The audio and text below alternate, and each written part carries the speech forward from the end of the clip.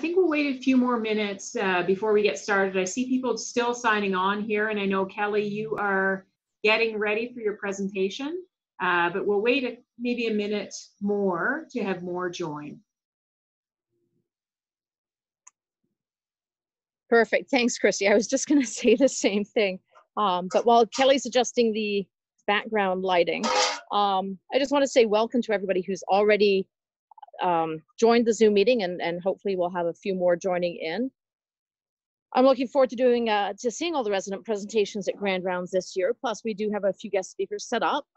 Zoom, again, we're continuing on with that at least until the new year, and we're just going to play things as they go. And Kelly, if you can, as we did last year, although you weren't part of Grand Rounds last year, but leave a few minutes at the end, maybe 10 to 15 minutes at the end for some good discussion around the topics and points that you bring up today, that would be fantastic.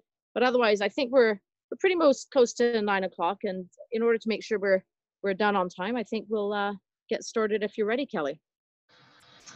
Maybe, Christine, before we do that, Wanda and I just need about 2 minutes just to introduce a couple of items. Yeah, absolutely. Okay. So thank you, Christine, and thank you, Gori, for another exciting year, another exciting academic year for Grand Rounds. Welcome, everyone, and welcome to the returning residents and to all the incoming residents. I know as you start your academic year this year, it will certainly be an ongoing, interesting year. I appreciate everyone being flexible and nimble. You know, certainly we didn't anticipate COVID impacting us the way it has, and we will continue to see the impact of COVID over the next 12 months. And as Christine has said, as much teaching as possible and all meetings and Grand Rounds will be done online until further notice. We're all becoming experts, certainly, in remote learning. As we start the academic year, a lot of things are happening worldwide with equity and racism. And I want to make everyone aware that we are in tune with that here and working on our own equity discussions and how to include equity and diversity within our own academic environment. Wanda Millard and Rod Lim are spearheading the work. Wanda, as all of you know, is one of our excellent emergency physicians and sports medicine physicians, and is also the provider value officer for our group. So Wanda, if you want to take a couple of minutes just to introduce a couple of items, and then we'll hand it over to Kelly for Grand Rounds. So again, welcome everyone. Thank you, Christy, and let me echo your welcome to everybody. Welcome back to the academic year. I'm post-night, so I wrote down what I wanted to say just so it came across coherently. And for that same reason, I won't be able to stay and listen to, I'm sure, what will be your excellent Grand Rounds, Kelly. So as a provider officer responsible for mentoring and wellness in our physician group, I also collaborate with both directorships of the programs on the topics of resident wellness. We are actively involved in ensuring we are progressive in providing a learning and working environment sensitive to equity and encouraging diversity. The FR program developed a mission, vision, and values statement led by Dr. Chantal Forrestal, and the same statements have been adopted by the CCFP-EM program this year. To highlight, the mission statement states, foster the development of leaders in emergency medicine who strive to be clinically excellent, promote inclusivity, and value wellness. We, as the Division of Emergency Medicine, are committed to providing a safe and equitable learning environment for our residents. And if you see something that just doesn't seem right, or is missing, or is working really well, please reach out to us, or your chiefs, or your program directors, so that we may continue the work in progress to ensure that EM London is a desirable place to work and to learn for everyone. Thank you. Great, thanks very much, Wanda. Kelly, over to you. We're looking forward to your Grand Rounds. And thank you for being the first resident of the year to present. All right, can you hear me? I just unmuted myself. I hope that's a yes. We hear you. You're good. All right. Okay, I'm just gonna try to share my screen.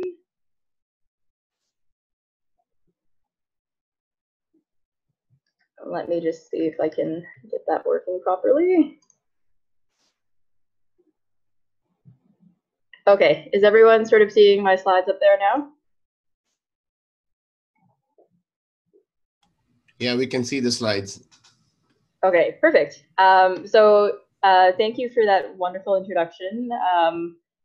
I wanted to just introduce my Grand Rounds talk. Everyone sort of last year seemed to have some kind of catchy title, so I tried to make up my own as well. And my supervisor for this talk was Dr. Kamani. Just to sort of start with my objectives. So my first, you can sort of read them there. We're going to just do a brief overview of sort of odontogenic infections and the role of antibiotics. And then moving on to sort of discussing penicillins and cephalosporins, and then talking about a new decision-making tool actually that I recently heard about, and some of you guys might have heard about on MRAP as well, to sort of help us decide whether or not we think it's actually okay to use penicillins in people who have penicillin allergies, or at least say that they do. This sort of just idea came up from me seeing lots of patients in the emerge with dental issues, and now especially with COVID, I feel like we'll probably end up seeing a lot more of them just because people are scared to go to their dentist's office, even though they are open now. And basically also just staff talking about, you know, still prescribing amoxicillin or that sort of thing when people say they have a penicillin allergy because no one believes that their allergy is a true one. I thought it was a good idea to sort of just look into the literature and see what actually has been said about the topic. And then just a quick acknowledgement slide. I had multiple people sort of have their input into this presentation. I really want to thank Jeff the most, I guess. He's one of the OMFS residents who was able to help me out with the dental section of this talk. And then Dr. Wren, who is also an ID fellow at U of T, who helped me out as well, and the other 3 staff from Western below there. All right, so just moving on to the first case. I'm sure you guys have seen this before, but a 32-year-old male in the ED at 2 a.m., because of course that's when they all come in because their dentists are closed. He looks well, normal vitals, no lymphadenopathy, and they're healthy with no medical issues. And then you see in his mouth that you can, this is a beautiful image. I don't know if I could actually be able to see that, but this is the tooth. And then sort of just in this clinical context and some food for thought, would you give this person antibiotics or not? And you can sort of think about that and then think about your answer at the end of this talk and see if it's changed at all. And then just moving on to sort of basic dental anatomy, for those of us who did not do dental school or did not have a good understanding of dental anatomy prior to this, we don't really get much of it in medical school, I find. And even as like a family medicine resident, we don't get any teaching on it whatsoever. So let me just see if I can get my pointer there working. Yeah, so just a brief anatomy. You start with the enamel at the top, you move on to the dentin and then the pulp. Those are sort of the 3 layers, I want to say, that are important to our talk. You can see that the pulp actually has actual nerve endings and blood vessels running through it. And then it goes into the actual bone lower down there. All right, and then just a sort of brief overview of odontogenic infections. So when you read up about this, it's usually divided into 2 different types, just based on anatomically where the actual disease is itself. So you have your dental disease, which is the disease of the actual bone, and then the periodontal, which is actually the diseases of the gum. In practice, we sort of worry more about these ones here on the dental disease side and maybe a periodontal abscess.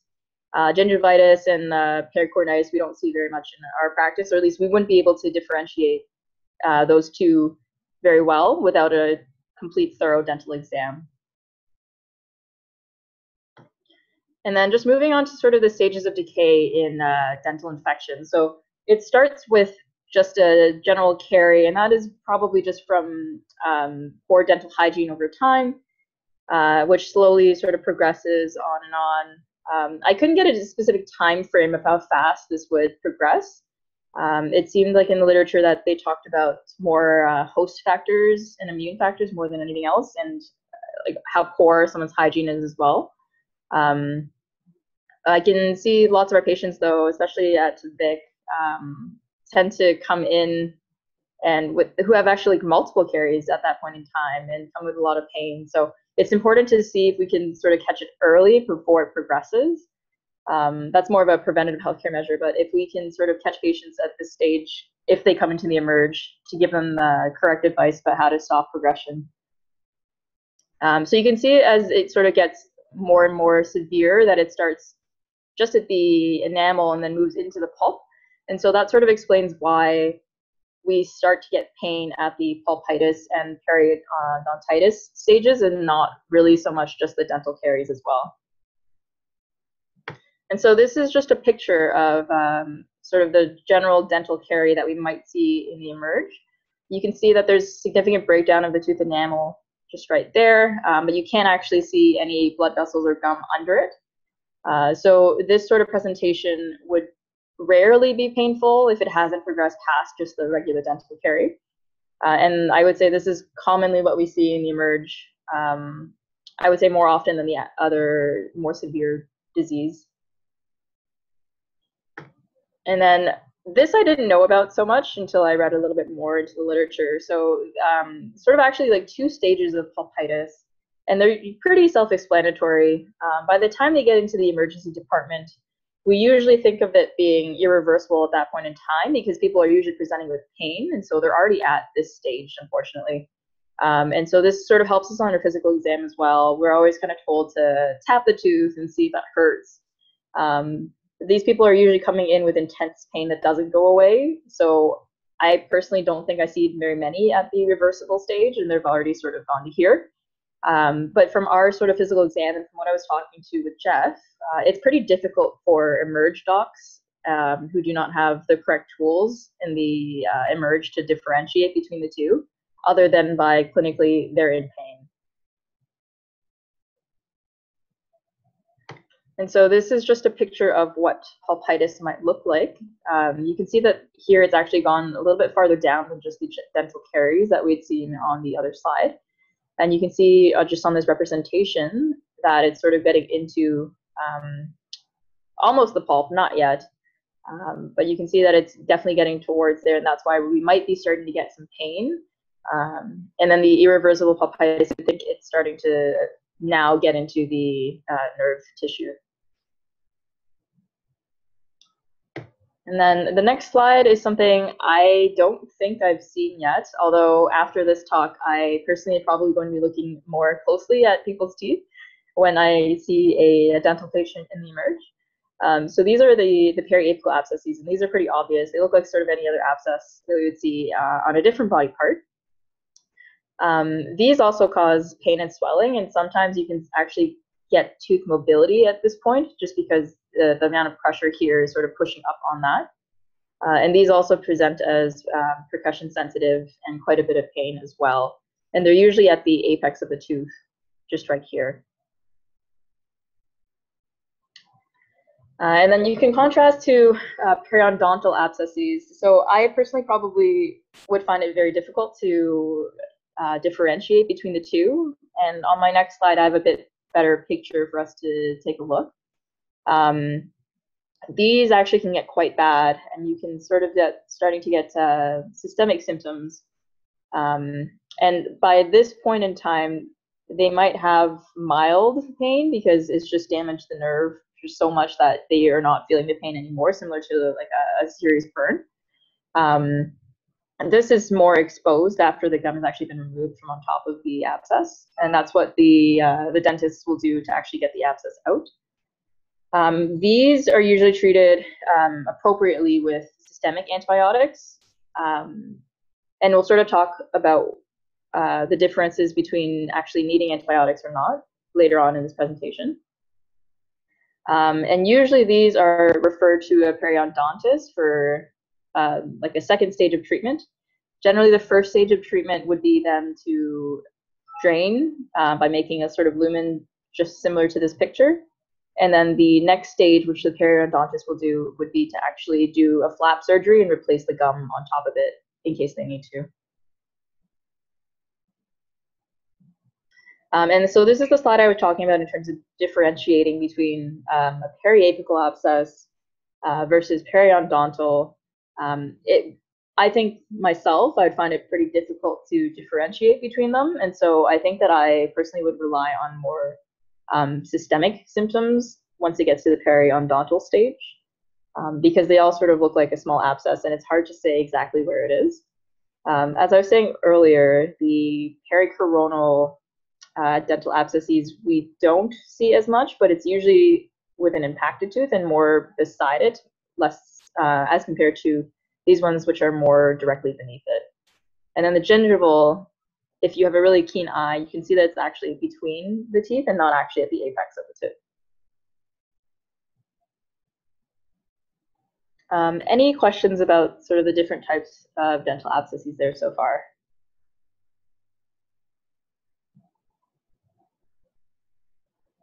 All right, so I will move on.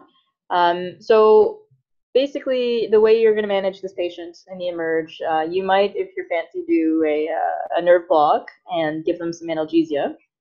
With this, their pain is much improved. And then at this point in time, the patient asks you about antibiotic usage and whether or not they should be on antibiotics. And so in my experience, having done rotations in other cities as well, it's honestly variable in terms of which staff think it's necessary to give antibiotics all the time, or if it's more to like make the patient happy. I'm just kind of curious to see maybe if some of the staff want to give their opinion in this sort of case. Would you give any antibiotics so far?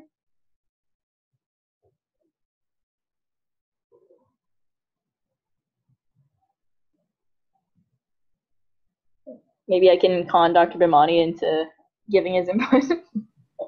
Yeah, I think a lot of times we do end up giving these patients antibiotics, especially if there is obvious sort of swelling, erythema in the area. I feel like unless they're, drug seekers with chronic dental caries, if they have something acute going on, I tend to lean towards giving antibiotics. I don't know what other staff feel about that and what you'll enlighten us about that, Kelly, but that is the practice in the middle of the night.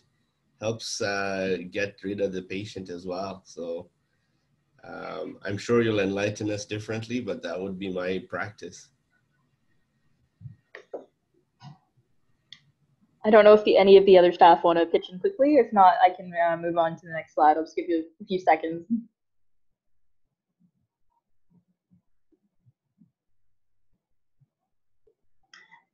All right, well, yeah, so Dr. Bimani basically sort of meant, like, most of the staff that I've worked with here, I would say think similarly to that as well. Though I just want to bring up, and obviously this is the whole point of my talk, we have started doing, delayed antibiotic prescriptions in acute otitis media, viral pharyngitis. We've stopped giving antibiotics to and tried to convince patients that they don't need antibiotics. And so I'll talk about it a little bit later, but it's just food for thought about, it is easier to give the script, not explain why they don't actually need antibiotics and let them go. But there's lots of side effects to that as well, which include the ones listed here. So just general overview of antibiotic adverse events, we don't always think about, because I personally will try to list at least the most common side effects if I'm giving a prescription to patients, but I obviously don't list all of them to the patient. And I feel like maybe if we did do that more often, it might actually change their mind about whether or not they need the antibiotics, especially for younger patients. Because a lot of them do get nausea, vomiting, and sort of on a population level, we are contributing to multi-drug resistant organisms by giving antibiotic prescriptions when they're not necessary. So, QTC prolongation, we don't usually use fluoroquinolones for dental infections, but that is a known side effect as well. So just being a little bit more thoughtful with antibiotic usage in general. And then specifically in dental infections. So unfortunately, I couldn't find a good overview from the Canadian Dental Association, but at least from what I was talking to with Jeff, a lot of the literature and guidelines are quite similar. And so the newest thing I could find was this publication in 2019, actually, from the actual Dental Association itself, which is a large meta-analysis of the available literature for this, for dental abscesses and antibiotics. And there actually isn't quite much in the literature, surprisingly, even for the dentists. So they sort of compared any studies that included these disease processes that I mentioned earlier. And their definitions are quite similar to the ones that I sort of explained earlier. So the irreversible pulpitis, with pain, spontaneously, can't heal anymore. And then even more specific dental subtypes that I didn't go much into because we probably will not be able to differentiate that ourselves. And so basically they did a systematic review and looked for any trials that compared these conditions with antibiotics and with placebo or no medications. And they actually were only able to find 3, surprisingly, and none of them were recent. So from what I could tell in my discussions with Jeff, like there isn't, as I was saying, that much literature about this. And I'm surprised that they haven't done more recent trials on it. I guess with the Dental Association, they can actually just go in and fix the actual problem by removing the tooth or draining the abscess, but and that might be why there are not that many studies about this, because you wouldn't just be giving supportive management if you're a dentist, you'd actually be actively fixing the problem. So basically they all use penicillin as the antibiotic comparator as well. And so just the summarized table from that study, if you sort of look at the risk ratio of whether or not people have pain or swelling after the antibiotics versus no antibiotics, you can actually see that at different time points, weirdly enough, it reverses in that the risk ratio actually gets worse if you have like the antibiotics.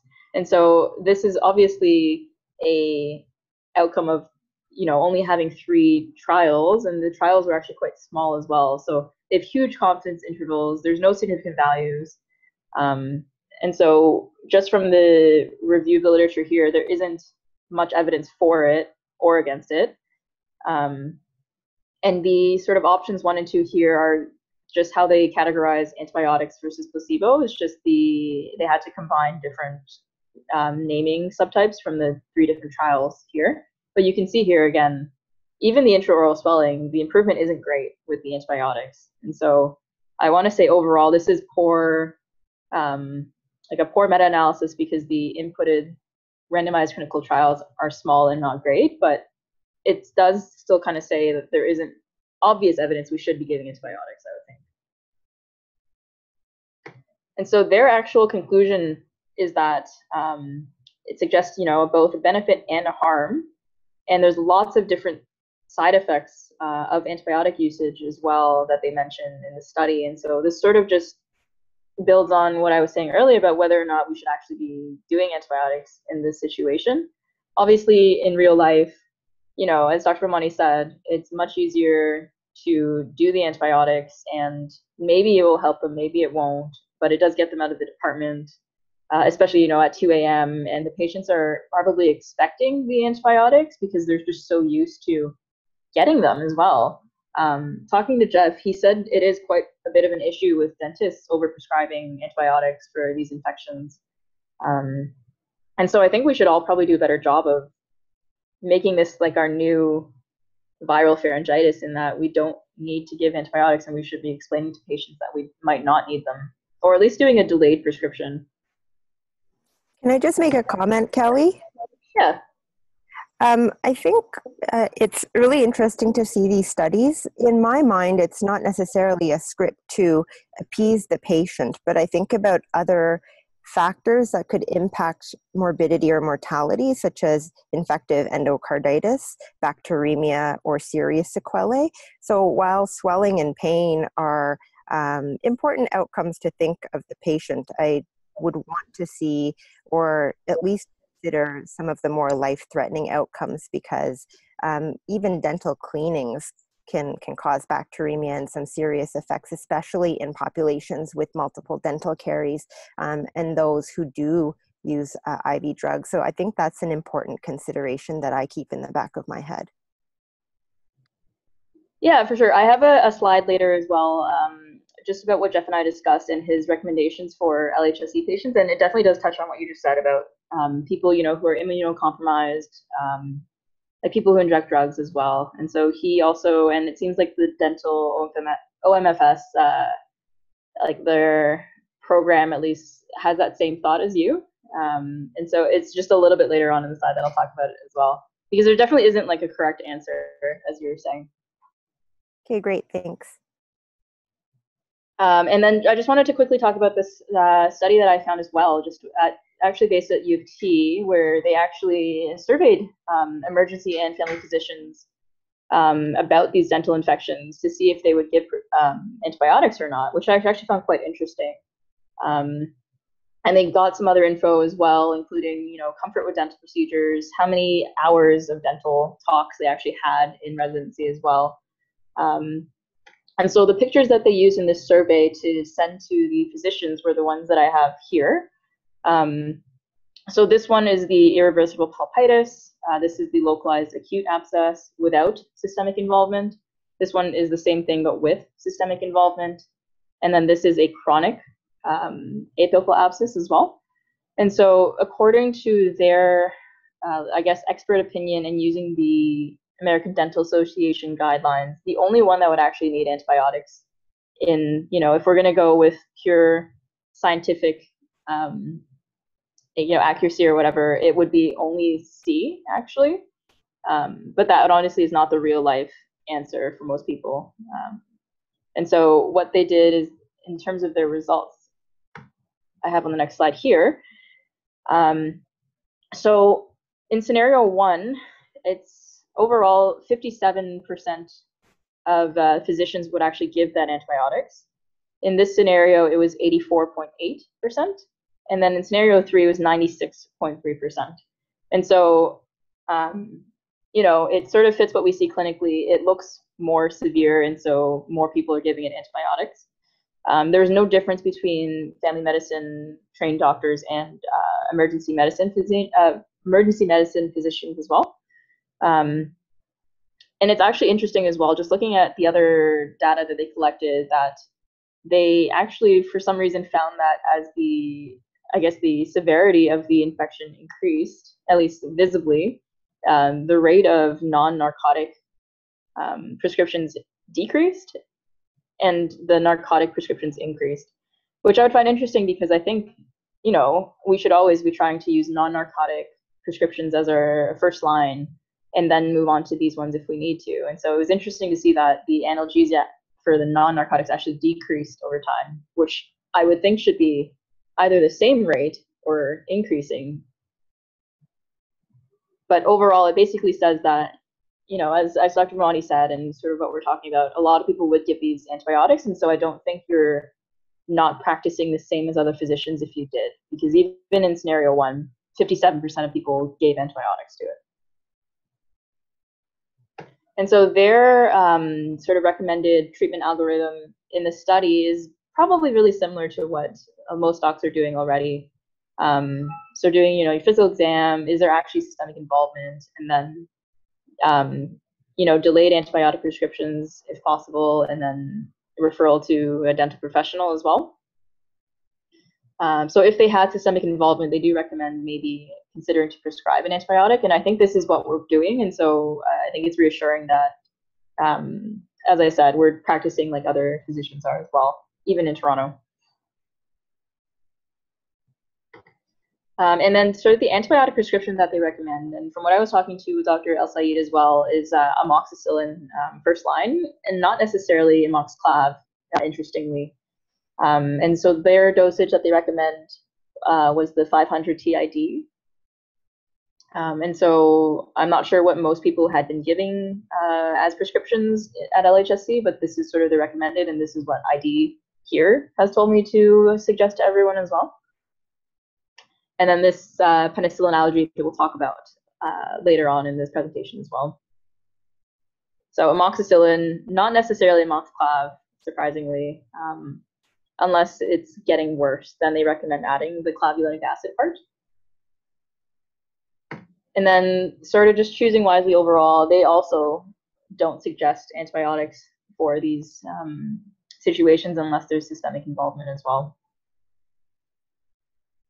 And then I just wanted to move on to sort of the expert opinion that I was talking about earlier. So these slides are in discussion with Jeff.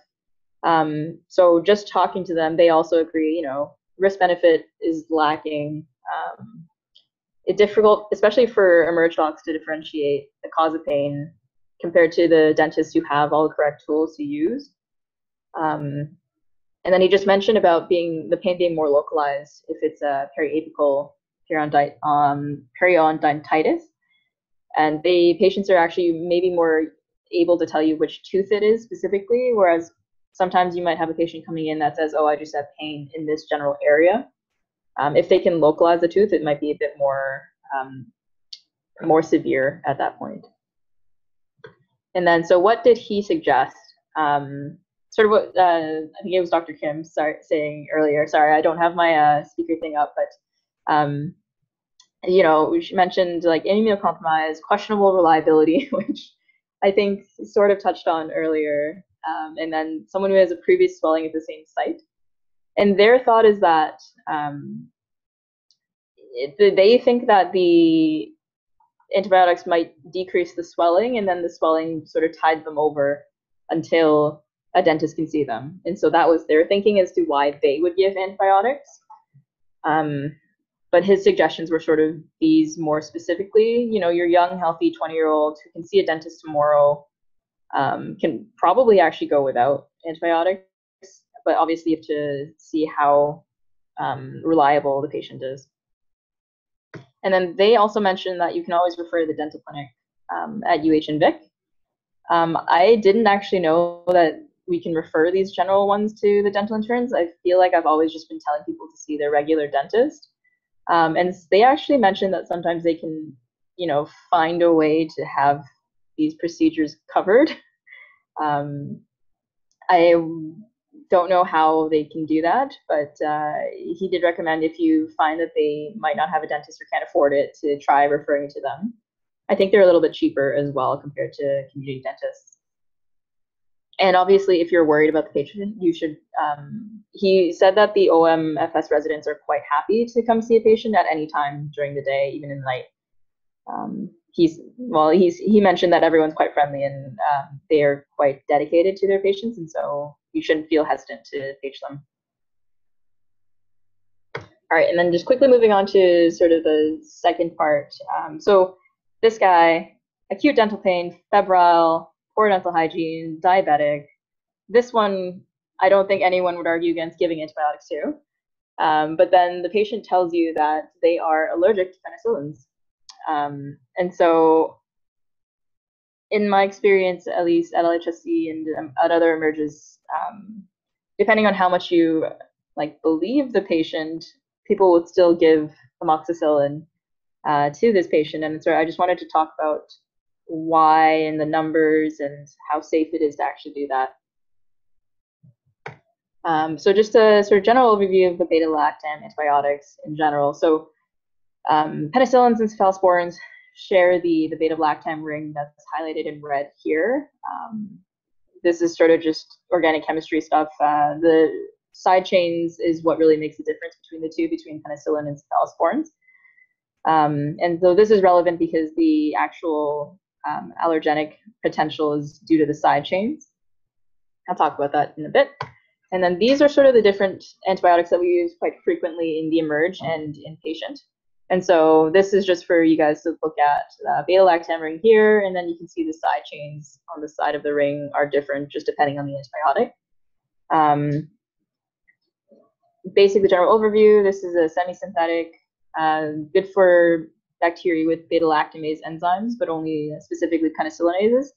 And then we usually use amoxicillin, as I was saying, for dental infections, and sometimes combining it with clavulanic acid, which is a beta-lactamase inhibitor. And so I don't know if this is on anyone's exams in the future, but it's a suicide inhibitor that binds to the beta-lactamase active sites. So basically just outcompetes the beta-lactamase that the bacteria has. So there'll actually be some amoxicillin left. And same thing with piperacillin. I never see it not in combination with tazobactam, but sort of the same mechanism. competitive inhibitor of the beta-lactamase that bacteria has, and then piperacillin, it just has a polar side chain that lets it treat gram-negatives as well. All right, and then this is just sort of a quick overview of the progression of our production of cephalosporins. And so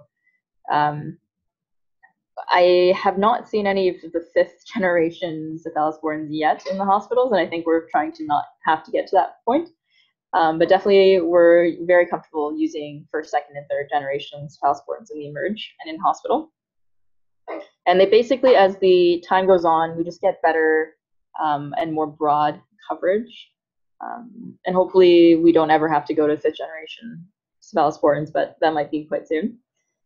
And then just a quick overview. Everyone's sort of seen this slide before in medical school and probably in multiple allergy presentations, but basically the different types of hypersensitivity reactions. The one that we worry about the most, obviously, is the type 1 with our medication allergies. And so this includes anaphylaxis.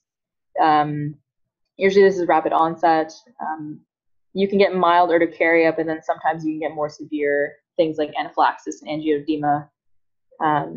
Nausea, vomiting, those systemic symptoms we see with anaphylaxis as well. And so type 1 is the one we're worried about, and then type 4 is probably what we actually see when people say they have a penicillin allergy. And overall, there was a large study done of 100 million people over the course of 30 years or so who were exposed to oral amoxicillin, and only 1 death was observed after an anaphylactic reaction. As I was saying, most of the reactions are just a delayed benign rash, and so people will say, "Oh, I had a rash everywhere," but no, airway compromise, no need for epinephrine. And so these are the patients that I see when I ask them and I talk to staff. They're like, "It's not a real allergy. It's probably fine to give it to them anyway." And there is actually literature supporting that thought as well, that true IgE-mediated allergies are uncommon. This I didn't know about, that allergy. Someone's allergy to penicillin actually wanes over time. And so if you're a child and you get a real penicillin allergy, you might actually be okay once you're an adult, and you should probably get retested at that point.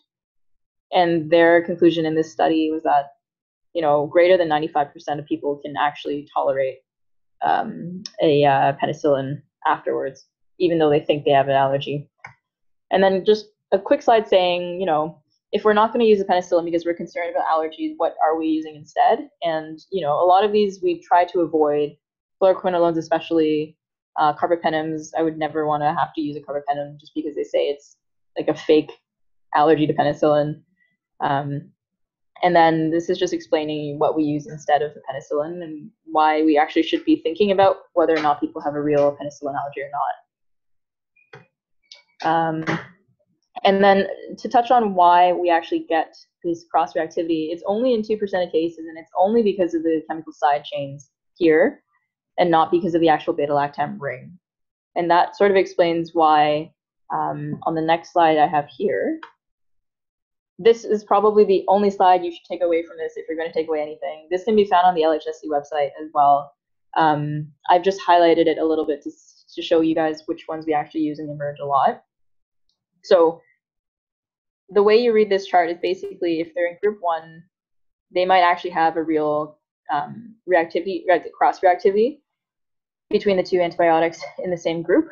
But if you use different group antibiotics, you should be okay because the rate of cross-reactivity is very, very, very low.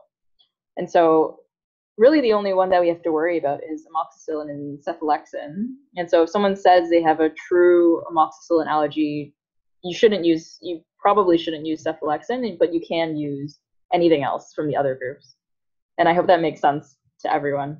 This is probably the only slide you need to know. And really, because we don't use the other medications listed here all that much, group 2 is probably all you care about. And this can be found on the LHSC website.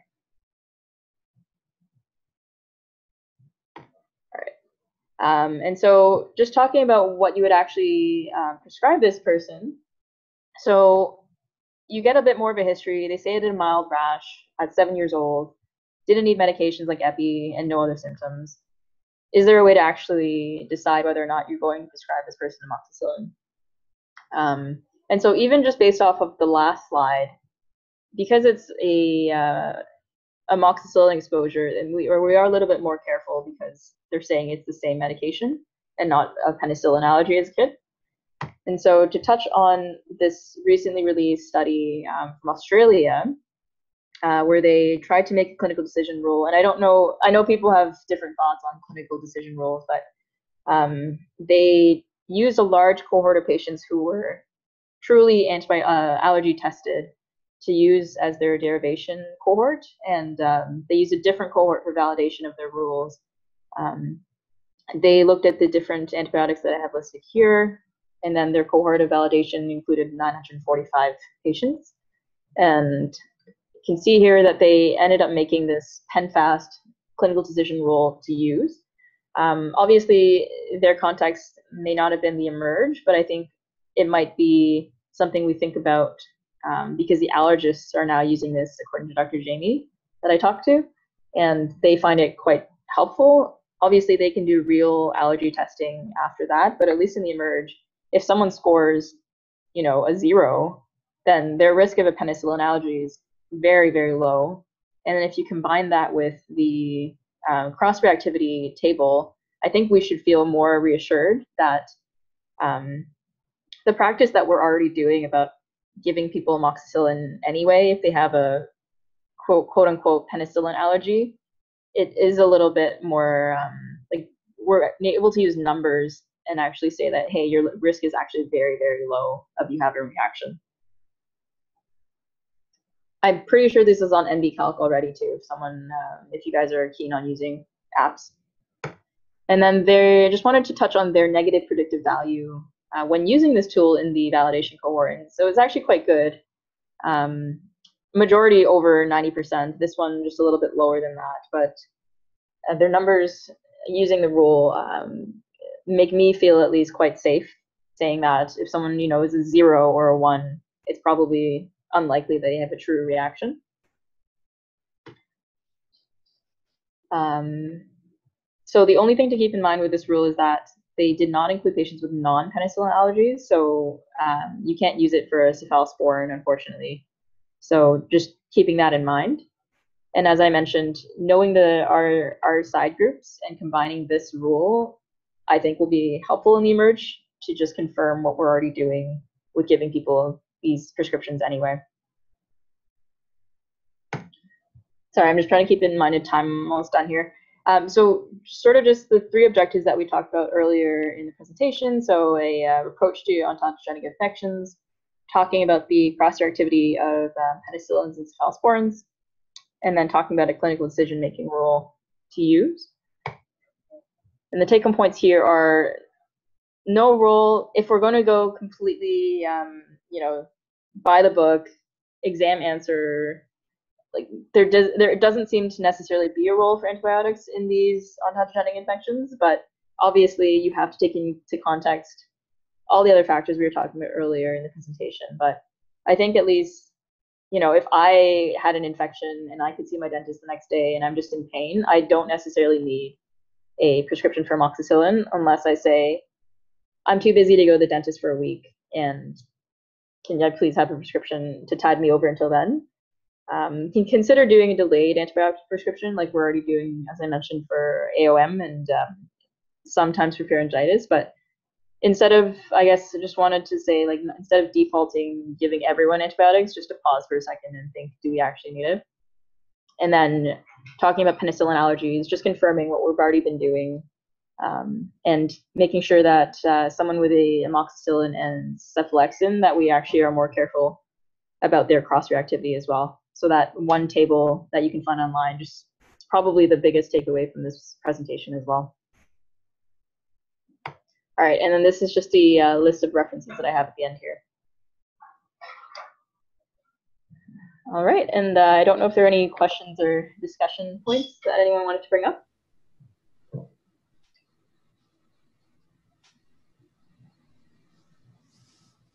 Thanks, Kelly. That was very enlightening and educational and informative. I wonder how many of our ED, visitors actually have access to dental care, which is often the reason that they're in emerge in the first place is because they don't have dentists or cannot see dentists or cannot afford dental care.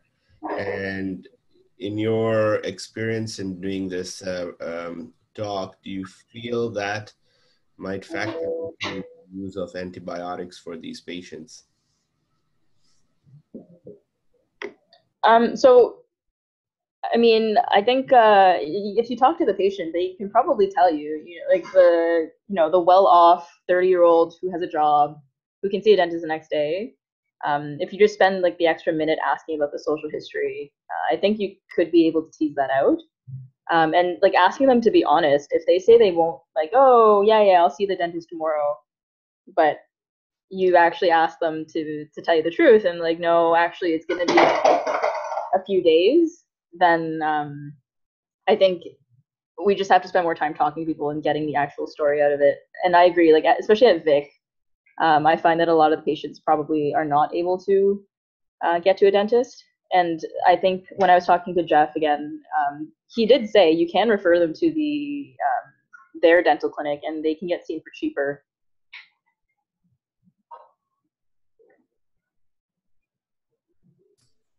Kelly, it's Laura Price. I just had a comment that it seems to be, and maybe this is just a rumor, that a lot of dentists will not actually do dental extractions or procedures if there's any potential infection unless they've already had at least several days of oral antibiotics.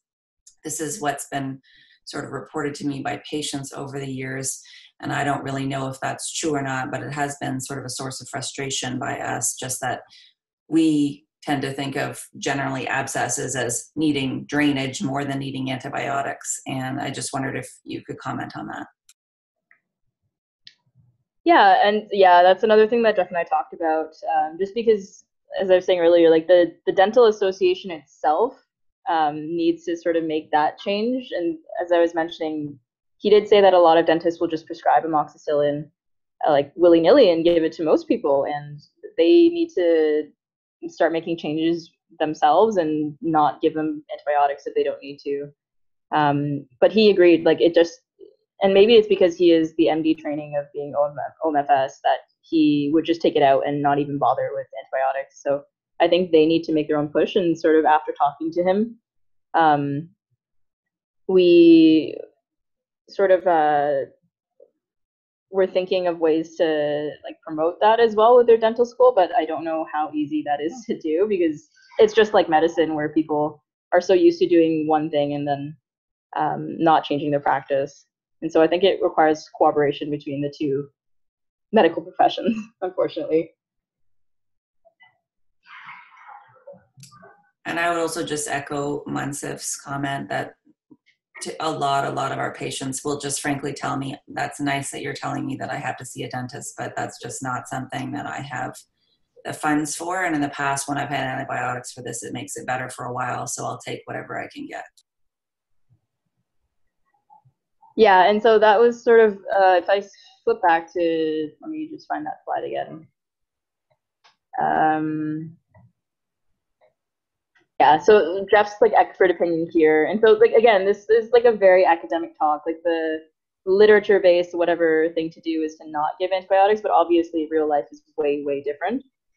So according to their practice, they do find that they can tide patients over if they get the antibiotic prescription, at least for a few weeks actually, until they can see them.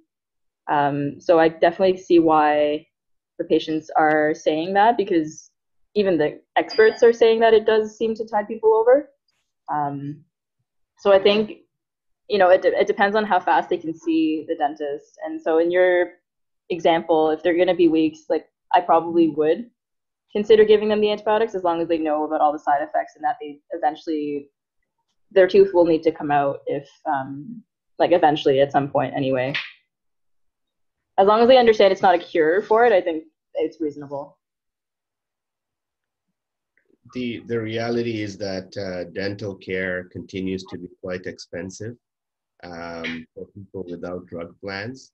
And although it may be more accessible than, seeing your family doctor, there are many barriers to dental care in the community, both in terms of cost, convenience, as well as practice patterns. So I feel like often we are going to get pressured into giving these people antibiotics while they're working out the logistics of getting dental care.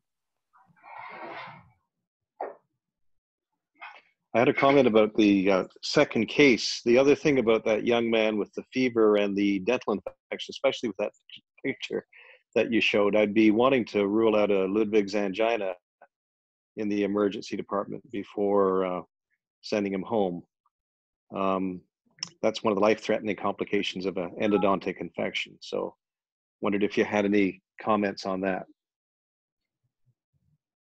Yeah, for sure. I haven't seen a case myself, but obviously it's something we are supposed to have in our differential as well. Jeff had said that he'd seen maybe 3 or 4 cases of it, and like he was saying, like as soon as you're concerned at all, you can either call them or ENT, which I didn't know about. I think most people would have just called ENT, but they're actually open to seeing these patients as well, and they can admit them if you needed them to take care of them. Yes, that's been my experience as well. They're more than happy to come and see them. Now, it can be an airway emergency, so be cautious with how aggressive you are at trying to look at their mouth and airway. If they've got a lot of trismus, don't push on the tongue and spread the infection into their mediastinum. But yes, yeah. I've had seen about 3 cases, and most of them are fairly obvious and end up going to the OR emergently with a double setup for ENT or OMFS. For the ones that aren't as obvious, Roy, is your practice to look into some imaging in these situations, and what imaging? I tend to CT some of these. Is that what you do, Roy? If I see that they, when I look in their mouth, if they have a woody or a very firm floor of the mouth, I get consults right away. I wouldn't send them to the CT because they can deteriorate quickly. I'd have them in a resuscitation area where you can deal with things. If it's more subtle, then yes, CT I would do and then consult if need be, but be very cautious of sending the more sick patient to the CT without getting somebody else on board right away. But yes, CT I would do in the questionable cases. And the subtle ones can surprise you as well. I remember CTing a patient and finding out they had epiglottitis, which wasn't the wisest thing to do in retrospect, but it presented in a very subtle way. So sometimes the subtle ones can surprise you. So ENT and odontogenic infections deserve some respect at times.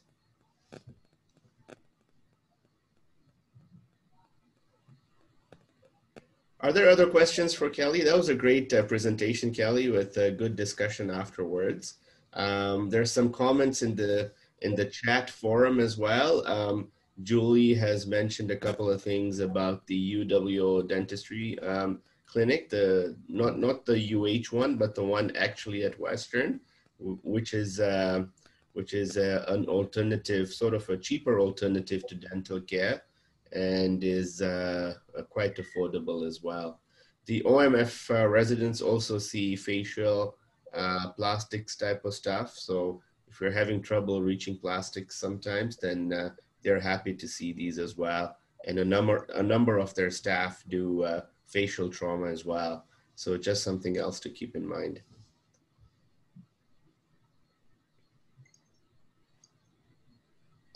I just have one systems kind of question.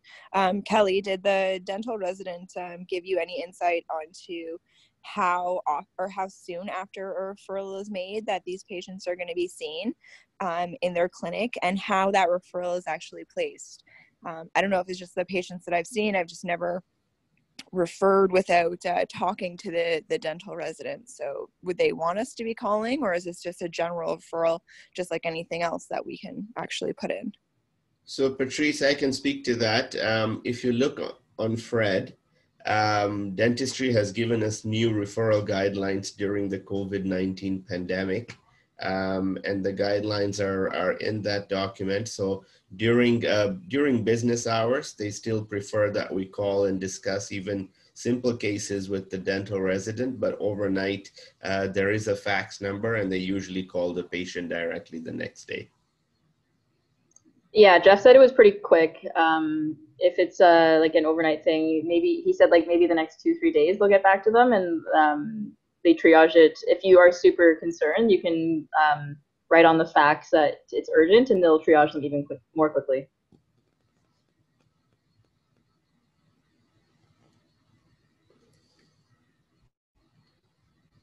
Our dental colleagues and OMF colleagues have been very, very supportive and very collegial in their approach and dealings with the emergency department. So I never hesitate to call and discuss cases with them that I feel fall into their domain. And I've only had great experiences with that service.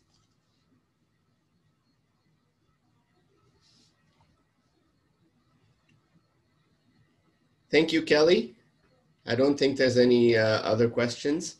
Good luck for the rest of the year with Grand Rounds, and a big thank you to Kelly for putting this together with great visual slides and a lot of good discussion. And hopefully we'll have exciting Grand Rounds to come in the next year. We're remaining on Zoom for the foreseeable future, so hope the format works for everyone. And thanks to everyone who joined, and a big thanks to Kelly as well. Have a great day. Thank you. Thanks. Thanks, everyone.